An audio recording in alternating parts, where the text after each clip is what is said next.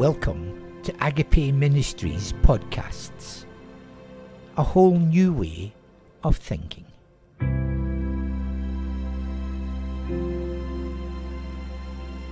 Episode 16, Part 1 of Ruth Paterson's talk on community. My name is Teresa, and it is my privilege to welcome Reverend Dr. Ruth Paterson here with us this morning. You're very, very welcome. Céad míle fáilte.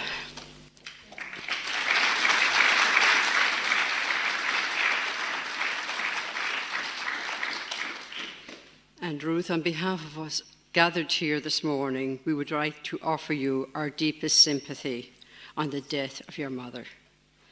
And we assure you of our prayers at this difficult time for you. Now I would like to share a few interesting facts about Ruth.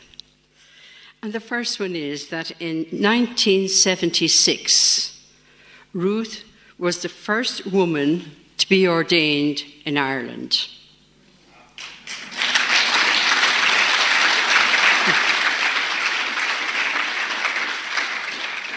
Can I say, Ruth, I remember it. I remember the papers. I remember it very, very well at the time. Ruth is a Presbyterian minister, and she is the director of Restoration Ministries. Now, you might be asking, what are Restoration Ministries? Well, this is a faith-driven organisation that seeks to restore broken people and communities through prayer, listening, hospitality, and teaching. Then in 2003, Ruth was awarded an OBE for her work in reconciliation. So she's a woman of many talents, and certainly a lot of work she has done around restoration. She's also written many books.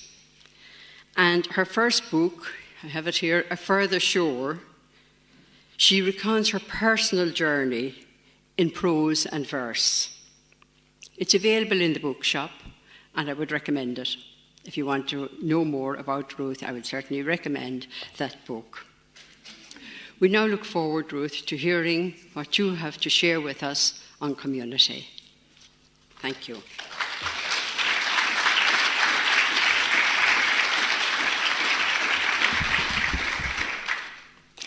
Good morning, everybody. Yeah. And thank you for your welcome and your accommodation of me today. To come bang into the middle of what must be 3 amazing days of rich sharing and inspiration feels a little bit like being a parenthesis, hopefully not an unnecessary one. It was a real privilege to be asked to be part of what feels like such a vibrant gathering, and I must apologise for flitting in and out of something that I'd been looking forward to experiencing with you over these days. But I hope that what you are living together is fueling the hope within you that for all of us, the best is yet to be. For the past 23 years, as Teresa indicated, I have worked with Restoration Ministries. It's a non-denominational organisation committed to healing, reconciliation, and peace. We take our name from the 23rd Psalm, "He restores my soul." The extremely confidential side of our work is to provide a safe place where people can come and tell their story and be heard, and be prayed for and with, if that is what they wish. The more public side is to provide, through our centre or further afield, opportunities for people to meet one another across the increasing number of divisions that constitute today's society, and to build relationships in the simple, basic acceptance of a common humanity and the conviction that when you get to know someone beyond the superficial, it's much more difficult to box them or to label them tidily away. I love words, hopefully not the overuse of them, but to get beyond the superficial, to understand, that is, somehow to stand under them and to enter into the mystery of what they're seeking to convey. So when I read the word emerging in relation to this conference, I went to the dictionary, and this is what I found. To come into view as from concealment or obscurity. To come out of or to live through a difficult experience. To become apparent. And that really excited me. I come from the north of Ireland, where nearly 43 years ago, we embarked upon a nightmare journey that has been long in passing, largely because we were trailing behind us about 800 years of baggage overload. For people of my generation, that journey has shaped and moulded most of our adult lives. Some have been stretched and challenged and envisioned. Others have simply battened down the hatches as their only perceived mode of survival. But we have now reached a point in the life of this island for which we give praise and thanks to God, in spite of, or maybe partly because of our brokenness from the past and our current economic vulnerabilities. Something different is happening.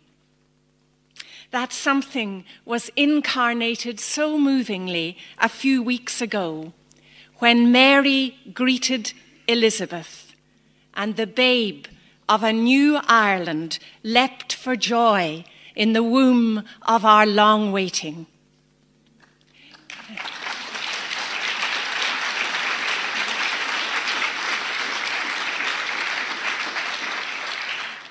In the passing of Garrett the Good, we have been assured that even in today's world, people can still rise up and unequivocally attribute the word blessed to a politician.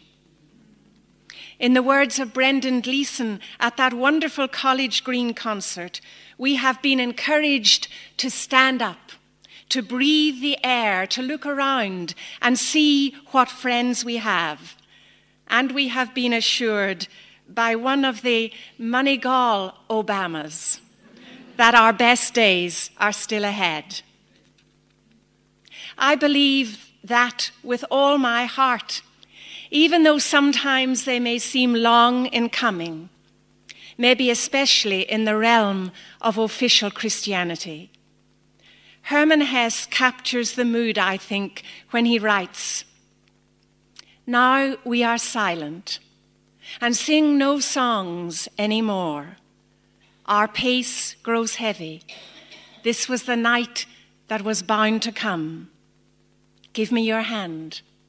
Perhaps we still have a long way to go. It's snowing. It's snowing. Winter is a hard thing in a strange country. When is the time when a light, a hearth burned for us? Give me your hand. Perhaps we still have a long way to go." We must never, ever take the relative peace that we have been given in this island over the last few years for granted. It was and is a total miracle.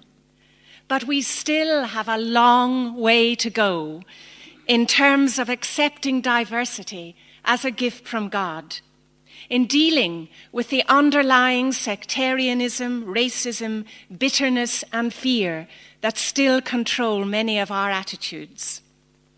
We are not yet a people who have been forged into one new body, not even in the church. Generically, the church is usually referred to as she. But recently, whenever I think of the institution, I have in my mind an image of a tired old man who, having once been in his prime, is now disillusioned, weary, and by and large devoid of hope. People aren't attracted to him anymore. In today's world, with so many different interests vying for people's attention, the church is often the butt of accusations of irrelevancy and hypocrisy, and more recently, even of betrayal. Not only do we bear the scandal of division, but also of so many other revelations that have marred our witness as image bearers of Jesus. It's a time when our pace on the journey is heavy. The songs are silent, and we find ourselves in the strange country of rejection and seeming exile. It has seemed like winter, with little hint of spring or resurrection. We don't know when last there was a light or a fire burning for us or within us. We've been like the two friends on the first stages of their journey to Emmaus, devoid of hope, lacking awareness, trapped in two-dimensional living. Also, as Christians of whatever persuasion, we are still locked into single identity community embedded in generations of denominational concrete. John O'Donoghue has written a blessing for love in a time of conflict, and he says this: "When the gentleness between you hardens and you fall out of your belonging with each other, may the depths you have reached hold you still. Now is the time for you to be gracious, to allow a kindness beyond thought and hurt. Reach out with sure hands to take the chalice of your love and carry it carefully through this echoless waste until this winter pilgrimage leads you towards the gateway to spring." We have been through an echoless waste, but now we need each other. Not only those of us who live in different parts of this island, but especially all of us in the different branches of the Christian church. We have always needed each other. Over hundreds of years, the gentleness between us has hardened. And who can even remember truly when we fell out of belonging with each other? I would want to make a statement of faith today that the depths we have reached can even yet be used in a redemptive way to hold us in that place of hope. In our brokenness, we are being called, I believe, to stand or kneel together. Now is the time for us to be gracious. Now is the time to declare that we are living in a new day. Now is the time to reach out with sure hands and to take the chalice of that love that underpins everything, that love that unites us, the love we know in Jesus, and carry it carefully through this fragile time as prisoners of hope who know that they are being led towards the gateway to spring, to resurrection, to the fulfillment of our destiny as children of God, who happen to have been born in Ireland, and who, because of that, can now be bearers of hope to the world. And where does the key lie? It lies, I believe, in what the struggling Algerian church calls the sacrament of encounter. It lies in community. In terms of our definition of emerging, something is coming through from years of concealment and obscurity. We have lived through, to say the least, a difficult experience. And what is becoming apparent is a desperate hunger for meaning and belonging, for relationship. It is being said with increasing frequency that what will eventually characterize 21st century Christianity will be small communities of those who, to use the dictionary definition of community, hold certain attitudes and interests in common, albeit expressed in many different ways. What is emerging, although perhaps still largely in the unseen world, but only a threshold step away, is the sense of our interdependence, the riches that we have to share with each other as part of the wonderfully diverse family of God, the sense of belonging and identity that is safe but not confining, that embraces but does not stifle, that draws people into an ambience that is nurturing and empowering in order to propel them outwards with confidence. The concept of community has been part of my life for longer than I can remember. It was fed and nurtured by some wonderful people and movements of faith and vision. I think of the Iona community in Scotland, the Taizé community in France, the Agape community in Italy, and many more, all having an influence far beyond their national boundaries. And of course, much closer to home, the Corrymeela community in Ireland. Years ago, while studying community development in Toronto, I came across a statement from the American philosopher Josiah Royce, and it has remained with me throughout all the years as both an encouragement and an aspiration. He said this: "I believe in the beloved community, and in the spirit that makes it beloved, and in the communion of all who are, in will and in deed, its members. I see no such community as yet. Nonetheless, my rule of life is act, so as to hasten its coming." That is what has motivated us in Restoration Ministries over the last 23 years.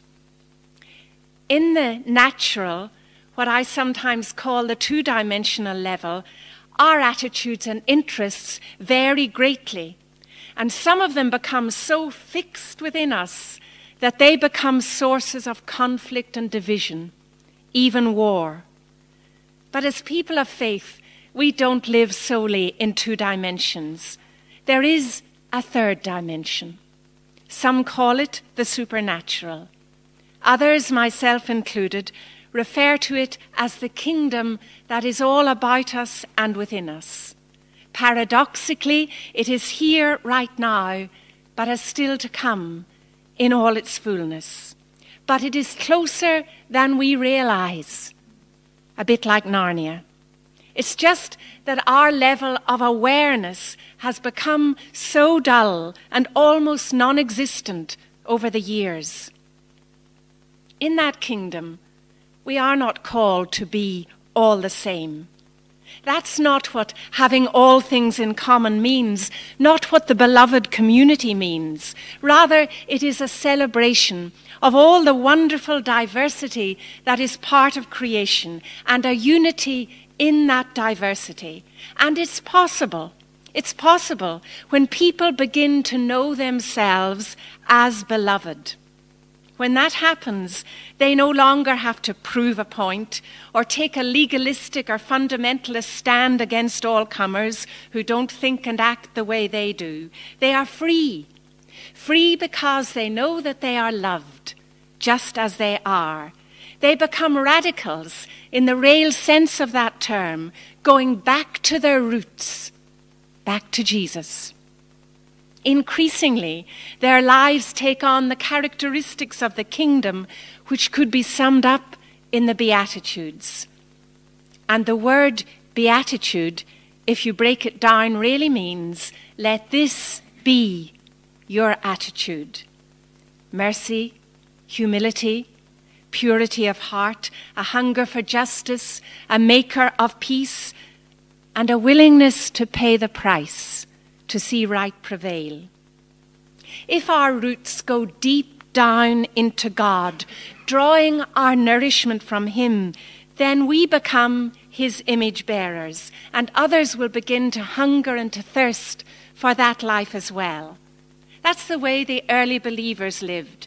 They met together, shared everything they had, sold their possessions to help those in need, worshipped together, met in each other's homes for the Eucharist, shared meals with great joy and generosity, all the time praising God. And people round about responded.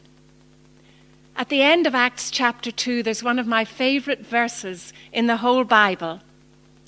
And each day the Lord added to their number those who were being saved. Why did the people round about respond and join them? It wasn't because they were being preached at or given lists of rules and regulations. It was because they saw changed lives. Those early Christians had an open secret that they wanted as well. The first believers were called people of the way. In other words, they were on a journey. They hadn't arrived. They didn't know it all. They were in the process of being saved. They were pilgrims in the process of becoming all that God intended them to be as citizens of the kingdom. According to the dictionary definition, the pilgrim is one who journeys to a shrine or a holy place. But there is another derivation of the word that suggests that pilgrim has its roots in the Latin per agrum, through the field. Phil Cousineau in The Art of Pilgrimage says, this ancient image suggests a curious soul who walks beyond known boundaries, crosses fields, touching the earth with a destination in mind and a purpose in heart. That's who we are. And that, for me, is what makes the Christian journey so exciting. There's always more. We're a traveling people. And if anyone ever says to you that they've arrived, beware. The biggest witness is not dogma or doctrine, but a changing life. I wouldn't even so much say a changed life as a changing life in the process of becoming. When I first really heard the word beloved, the reason it stuck with me was because it wasn't just spoken into my mind, but into my heart. It was also spoken by a person who was living it. And over the years, it has taken on a deeper and deeper meaning for me.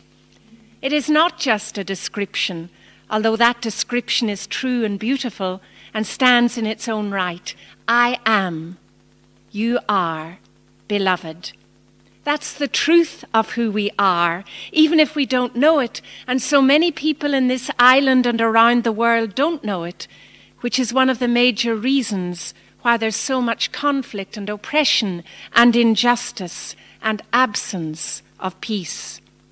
You'd be amazed, or maybe you wouldn't, at the number of people, probably even in this room this morning, who don't even like themselves, or maybe actively hate who they are. The concept of being beloved is totally foreign to them, and yet it is a vital key in the creation of community. And I'm coming to see that perhaps it is the most radical gospel call of all. You see, beloved just isn't a description or an adjective. If you break the word down, it's also a command. Be loved. It's a challenge, even a vocation, to choose to accept the fact that I am, that you are created in the image and likeness of God, and what God makes, he loves unconditionally and forever. The barriers, the obstacles are from our side. Our own feelings of inadequacy or rejection or fear or resentment or anguish or whatever. We may feel that what life has dealt us is so negative The sense of worthlessness so strong that belovedness doesn't even feature on our radar screen.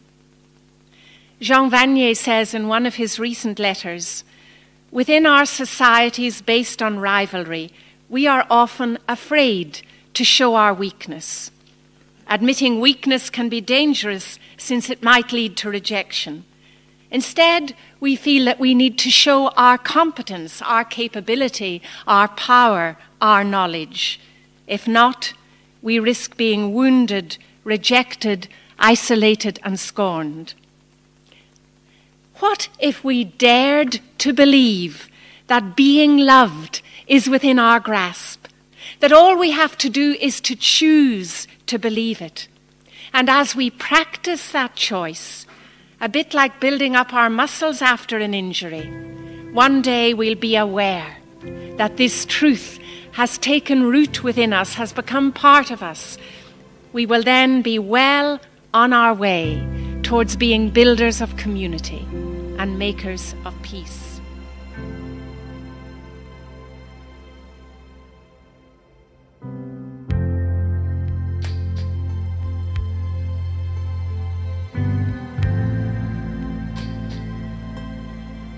Thank you for taking the time to listen to this episode. We pray that this teaching will help you become more like Jesus, and in your generation and in your locality be someone who speaks of reconciliation and the movement from conflict to community. So tune in next week for part 2 of Ruth Paterson's talk on community. So until we meet again, God bless you and stay safe.